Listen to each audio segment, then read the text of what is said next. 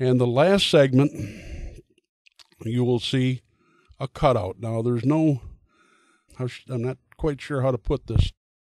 This I do fully suited because you're breaking into their home, and they will defend their home.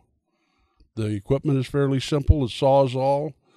And in the beginning, you'll see my half suit, special gauntlet glove that I wear. There's a Sawzall off to one side. I use a hive tool. I use a sharp knife to cut the combs. The combs, you want to understand that a piece of comb 4.5 by 4.5 full of honey weighs about 1 pound.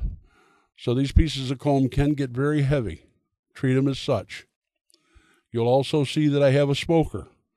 Be very careful with smoke around these buildings. These old buildings are like tinder boxes. If you puff a hot spark in them, you can set them afire. So be very careful in using the smoke. To the left of the frame, you'll see a green box that I have set up. That is an 8-frame European-style beekeeper's box.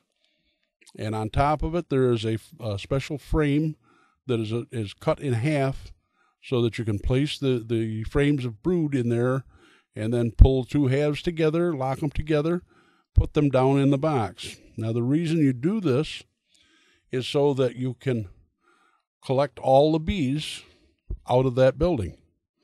The bees are all female, so they will go to that box to cover the brood, to raise the brood.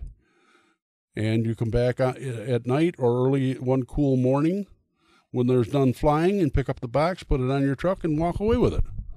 All done very, very simply. Again, we subscribe to the KISS system. Thank you very much, and I hope you enjoy it.